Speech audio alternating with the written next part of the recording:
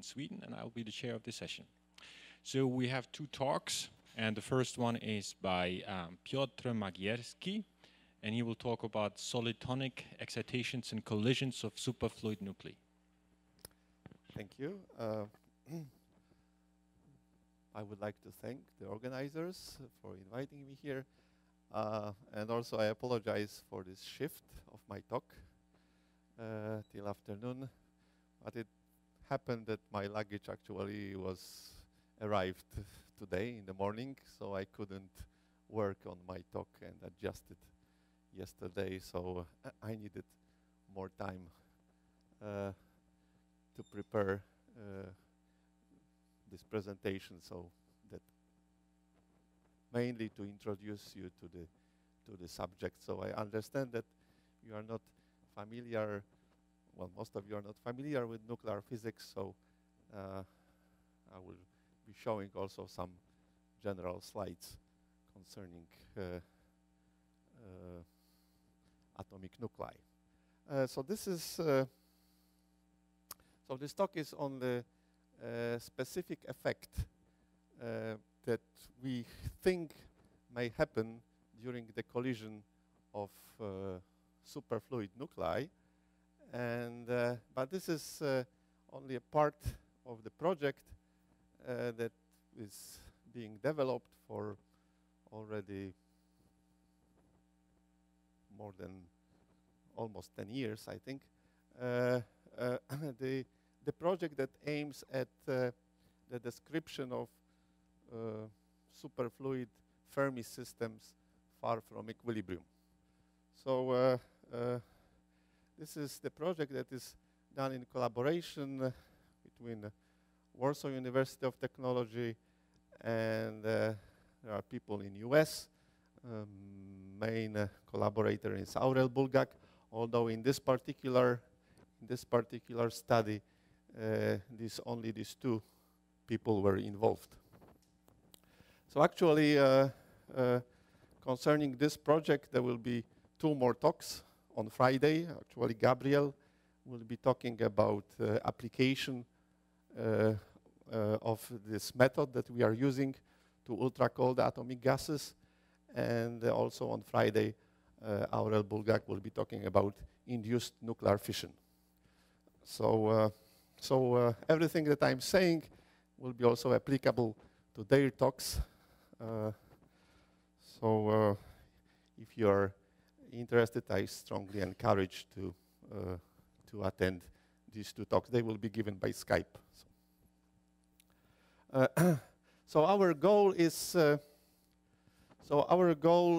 to describe the superfluid dynamics of fermionic systems far from equilibrium using the microscopic framework. And in this case, microscopic means that we would like to treat explicitly fermionic degrees of freedom.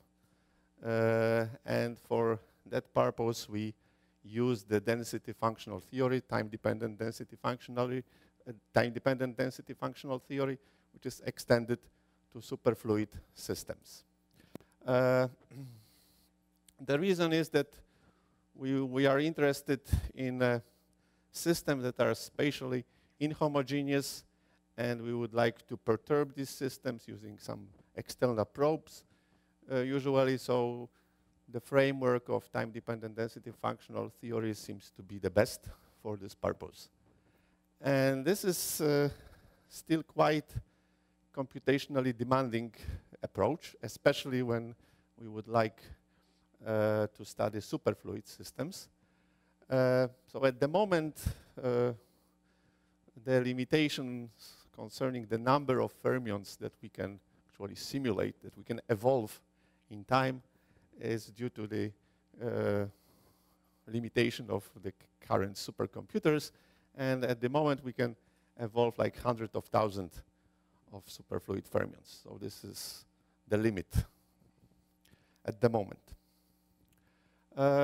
So let me remind you some basic theorems concerning density functional. So this is supposed to be an approach that is exact in a sense that there is the theorem that says that the information about the evolution of your exact many-body wave function under condition that the continuity equation is fulfilled. This actually can be coded into the one-body density up to some arbitrary constant. So this is a theorem which is not extremely useful for us because we don't know how to construct the density energy density functional. This has to be taken from somewhere else. So it's different density functional when for studies of nuclear system, different density functional for studies of ultra-cold atomic systems. But still it gives you some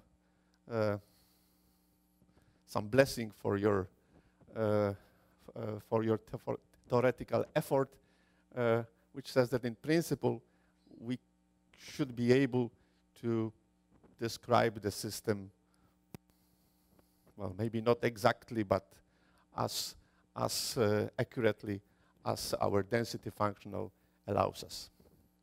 So the usual treatment is to replace the full many-body Schrödinger equation by the equivalent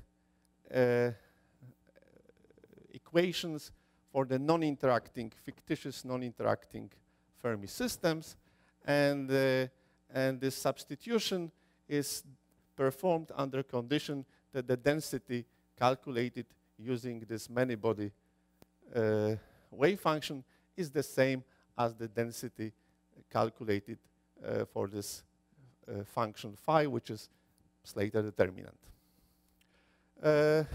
This approach has some limitations, and the limitations, for example, are the following. So no dissipation effects, except for so-called one-body dissipation, are taken into account here, which is justified if the energies that we are interested in are not too large.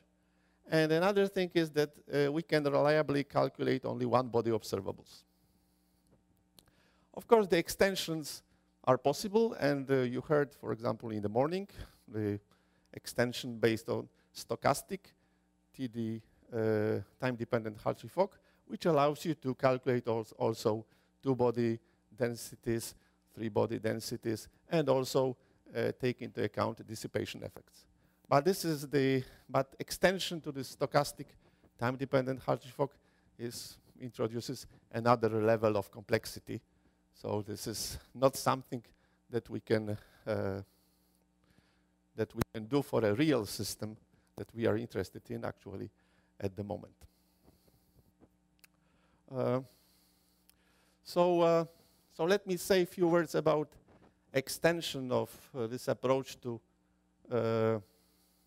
superfluid systems. So this was, as you may know, in the end of the 80s, the beginning of the 90s, these papers where the density functional theory has been extended to superfluid systems has been formulated. It was mainly triggered by the discovery of high TC superconductors. The problem is that the pairing field or the pairing gap is here non-local and is defined as a functional derivative of the density functional with respect to the anomalous density. This is a serious limitation due to the fact that if we would like to study time-dependent problems using this object, that would be equivalent of solving integral differential equations, which is of enormous complexity. So we would rather like to do everything in the local approximation. So we instead would like to introduce the local pairing field. And this can be done, actually. This can be done, so the local pairing field can be introduced. The only problem here is that if you do that, you will find out that actually your pairing energy is divergent. So if you sum the contribution from all states, you will get a divergent expressions. But actually, this divergence cancels with the divergence coming from the kinetic energy. So you can actually regularize your theory, introducing some effective coupling constant and keeping the same energy cutoff for both kinetic term and the pairing term.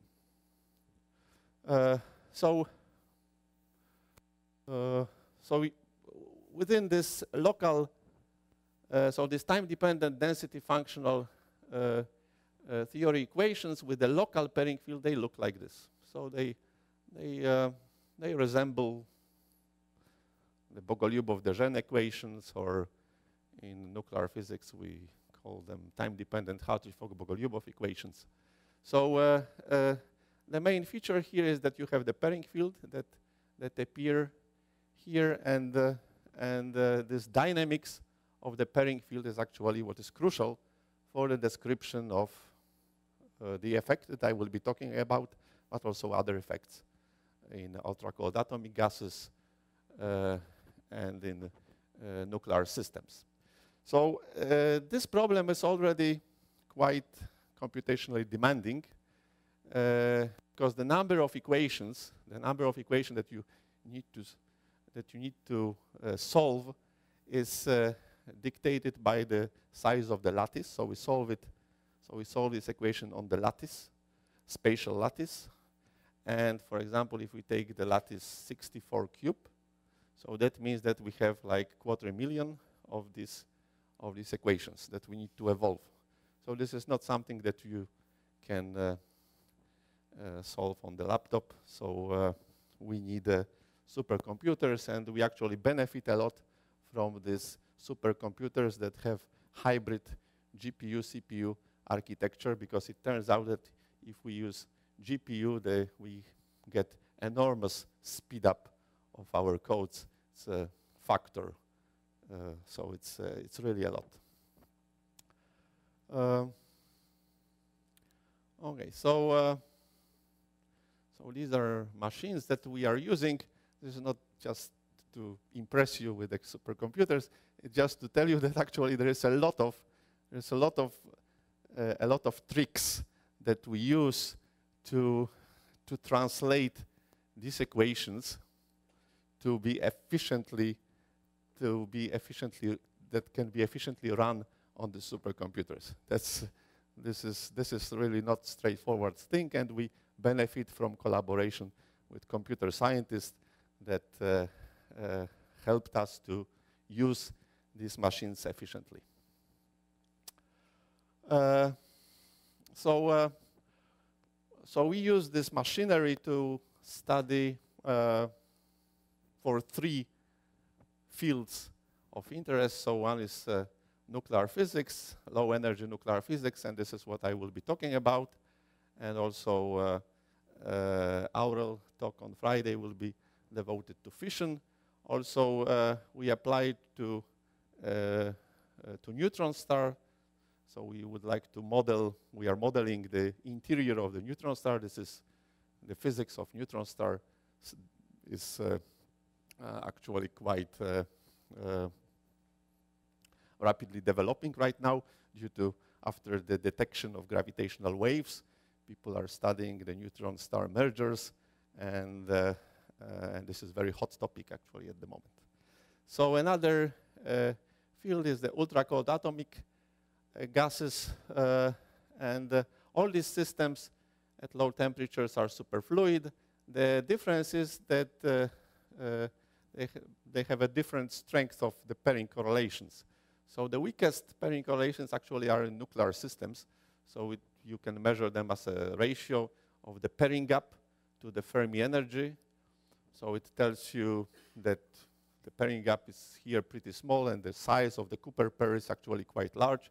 So the size of the Cooper pair in nuclear system is of the order of the size of a nucleus. Whereas on the other hand, here the pairing gap is much larger, and the size of the Cooper pair is comparable to the interparticle distance in ultra-cold atomic gases.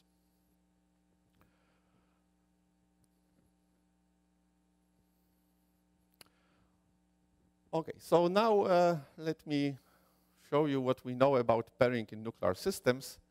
So this is the slide with not very new, but it was not no substantial change recently. So these are various calculations of the pairing gap as a function of the Fermi momentum, which can be translated as to the density. So this is how the pairing gap behave in the infinite neutron matter as a function of the density. So if you take simply your nucleon interaction and plug it to the BCS equation, you get this curve. So this green curve. And but then there are various contributions coming from the polarization of the medium. So you have to take into account this correction, and this is very complicated thing, and there are various approaches, and you can see these approaches differ. So what we know about pairing gap is that for nuclear system, which is on this density scale, is atomic nuclei are somewhere here.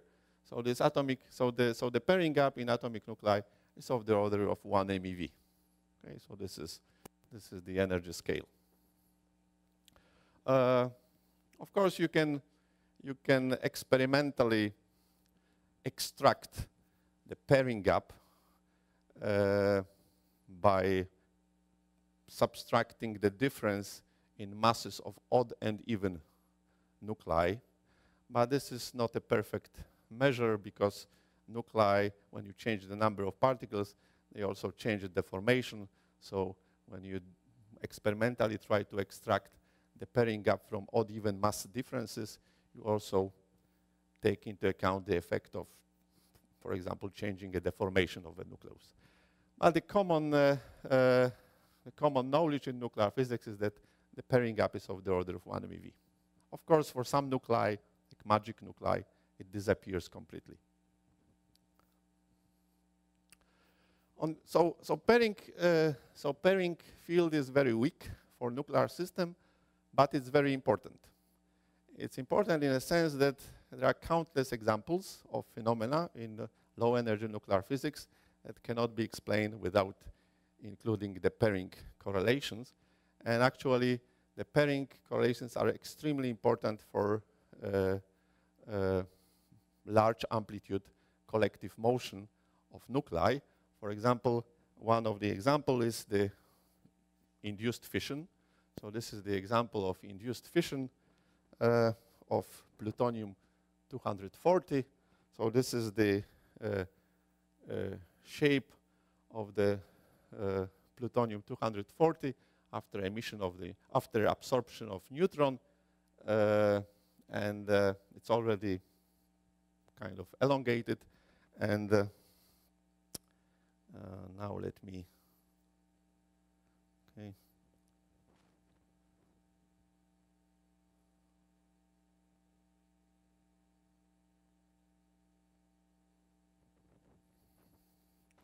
Okay, so this is the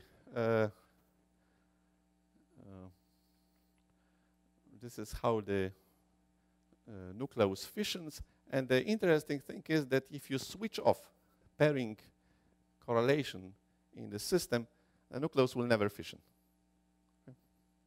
So it fissions actually only due to the appearance of pairing correlation in the system. So the pairing correlations acts like a kind of a lubricant that makes this large amplitude collective motion easier.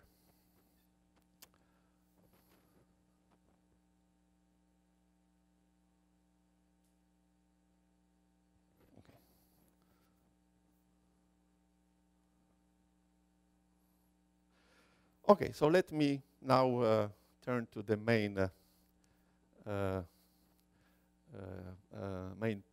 topic of this presentation. So what is this solitonic excitation in nuclear collisions? So we simply wanted to study the collisions of two superfluid nuclei, which have a different phases of the pairing field. So pairing field is described by it's a complex field, so it can have so two nuclei can have, in principle, different phases of the pairing field.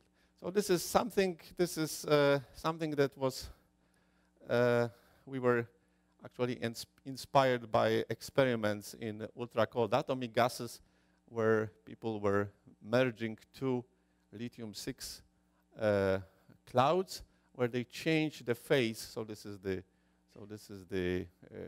cloud. They shine the light on the part of the cloud and change the phase of the pairing field in this part with respect to this part, and they merge it. And what they see is, what they reported is the appearance of the heavy soliton.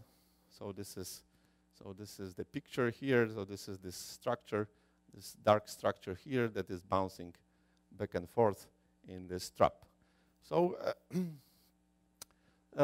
so this actually, so what is this heavy soliton? So it turns out later that it's not heavy soliton. It's actually vortex ring. So later they published another paper.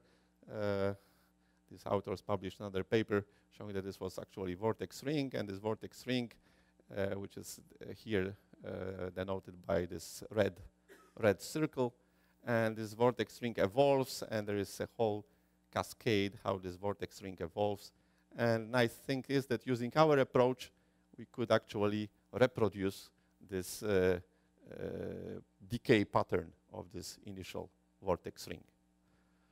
So then we asked ourselves the question: what could be the analog of this effect in nuclear systems? So of course, in nuclear systems, we do not expect that we will have a vortex ring inside a nucleus because the system is too small. But there could be some other observable effects. We can collide nuclei which have different phase of the pairing field, and we can measure kinetic energies of the fragments, capture cross sections, and see whether this effect somehow manifests itself in these quantities that can be observed experimentally. Of course, in nuclear experiments, contrary to atomic gases, we cannot control the phase of the pairing field. So we don't have such a device that can allow us to change the phase of the pairing field in one nucleus with respect to the other. So we have to after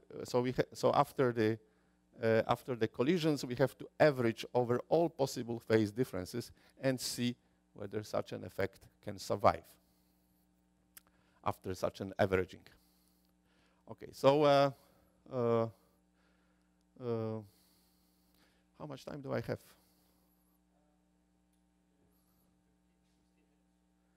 16 minutes. Okay, so maybe I will skip this kind of pedagogical slides and let me estimate what could be what will be the magnitude of the effect. So at first, actually, you may think that the magnitude of the effect is dictated by this quantity, which is the condensation energy. So this is the pairing energy, which is if you substitute here the quantities characteristic for nuclear system, you will find out that this quantity is of the order of MeV. So this is quite not very large quantity.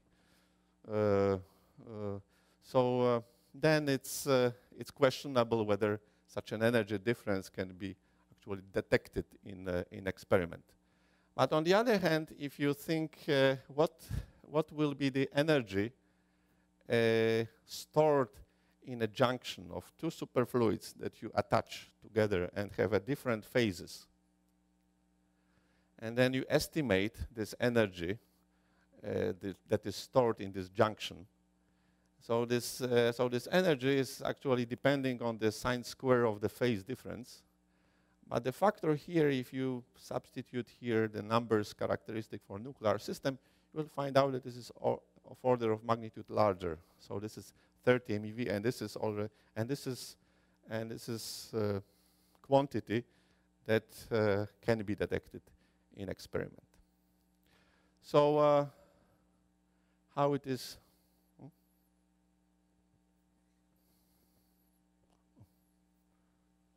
Okay, so now we can use our method and see what will happen in the collision of two nuclei. So we chose at first two very heavy nuclei, so plutonium 240, that are collided at the energy which is right above the Coulomb barrier. So you know that nuclei are positively charged, so to join them you have to overcome the Coulomb barrier. So if you just use the energy right above the Coulomb barrier, this is what will happen. So let me explain what is on this figure. So these are these density distributions of plutonium. Here are the pairing fields. So the absolute values of the neutron pairing gap.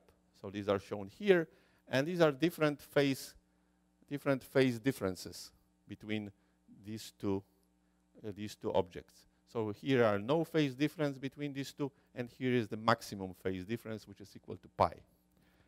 Okay, and then okay, I have to run it.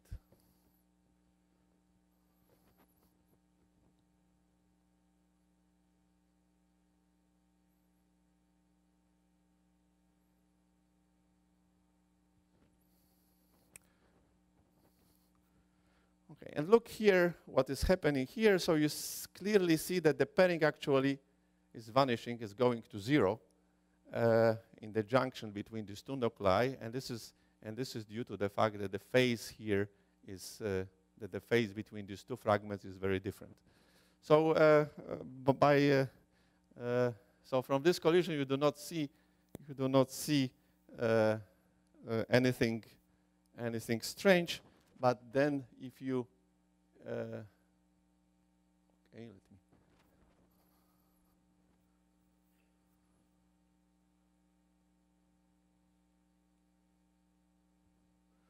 But then if we calculate the kinetic energy of the fragments after the separation of these plutoniums as a function of the phase difference,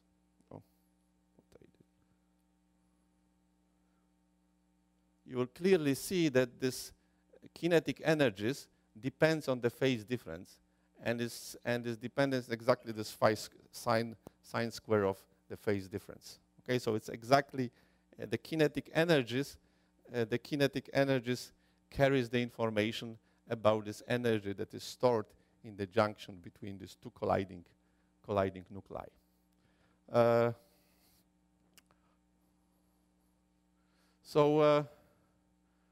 Okay, so maybe this one. You know also that if there is phase difference between these two nuclei, so there is also the possibility for some nucleon transfer from one nucleus to the other, so like in the Josephson effect. So actually this is actually the number of neutrons and the number of protons that were transferred, but this is not a significant quantity. The interesting thing is that this effect can modify the capture cross-section of the medium nuclei, because now if you study the lighter nuclei, which can actually join and stay together, then this phase difference, depending on this phase difference, you can have either they can stay together or they can separate.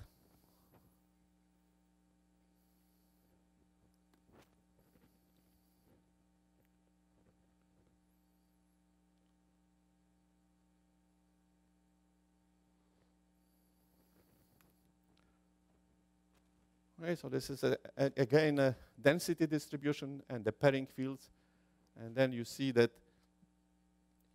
here when the phase difference were maximum, they were separated, whereas here when the phase difference was zero, they stay together. Okay?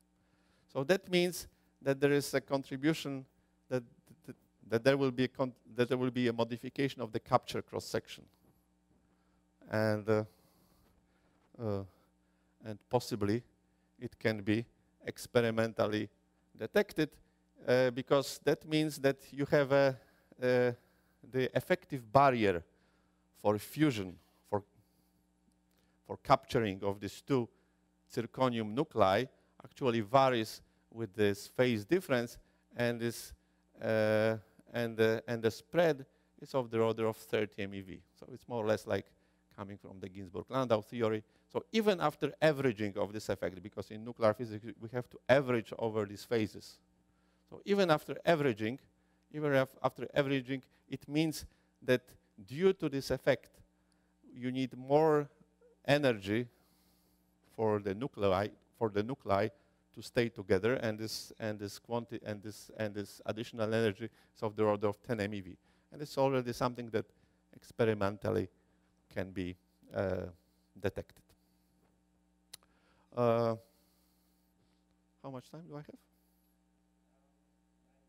9 minutes. Okay, so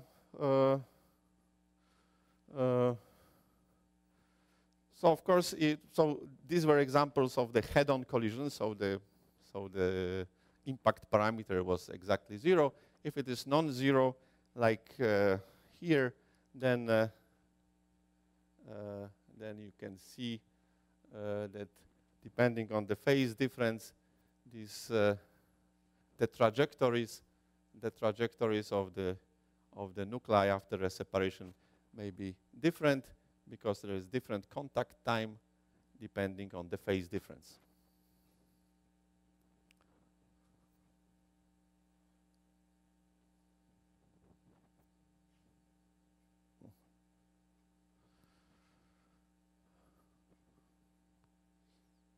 Okay, so let me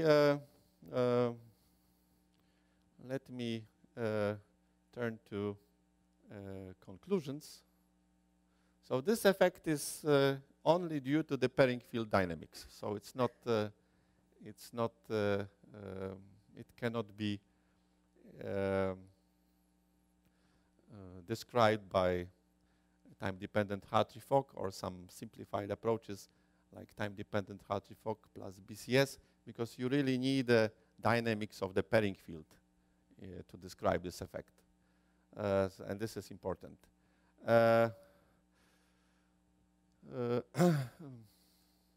So surprisingly, the energy, the additional energy needed for capture of these two nuclei, it's of the order of 10 MeV, and this is something that can be detected. There is also some nucleon current during the collision due to the Josephson effect, but this is not significant contribution. So now let me okay, but this is the optimistic picture. Now let me say something, add a grain of salt. So the open question is the following. Okay, in ultra-cold atomic gases, we have a lot of particles. So then we can work in the framework where we have a broken particle number symmetry, and we can use the phase to describe our pairing fields. But in atomic nuclei, this is a little questionable, because atomic nucleus has at most like 200 or 300 nucleons. So we should rather use the framework where we have a well-defined number of particles. But well-defined number of particles means that we have no well-defined phase. Okay? So now the important question for future studies is how to take into account the fact that and whether it is important for the description of this effect that we use the framework that has a broken particle number symmetry.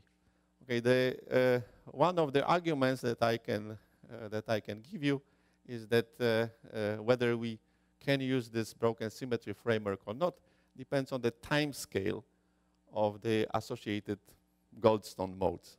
So in this case, this pairing phase of this phase of the pairing field is rotating in time.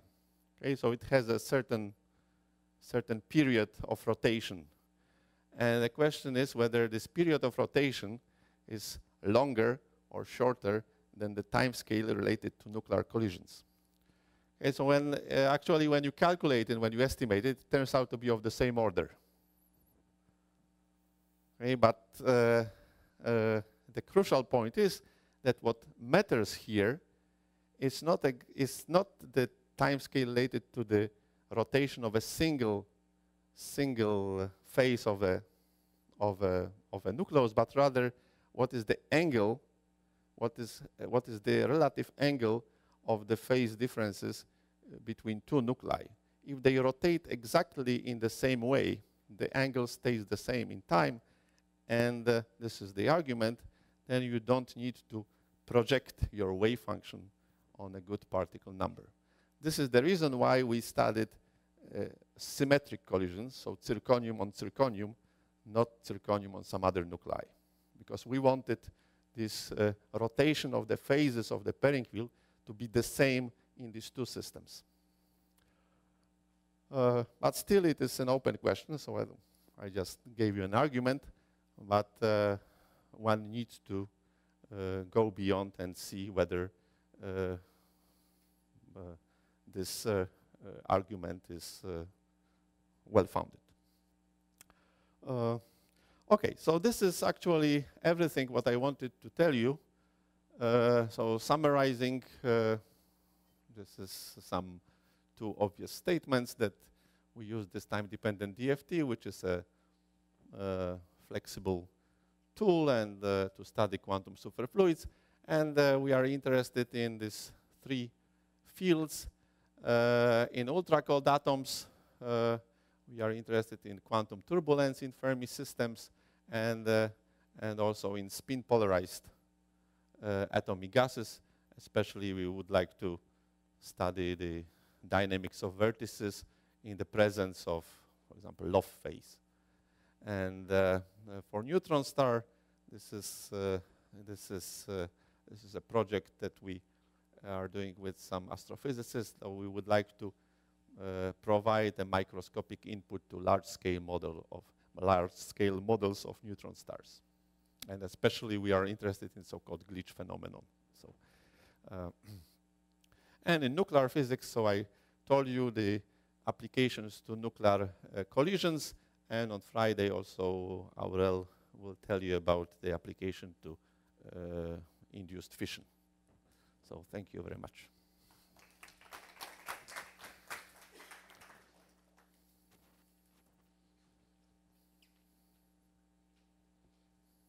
Okay, we have time for questions. Yeah.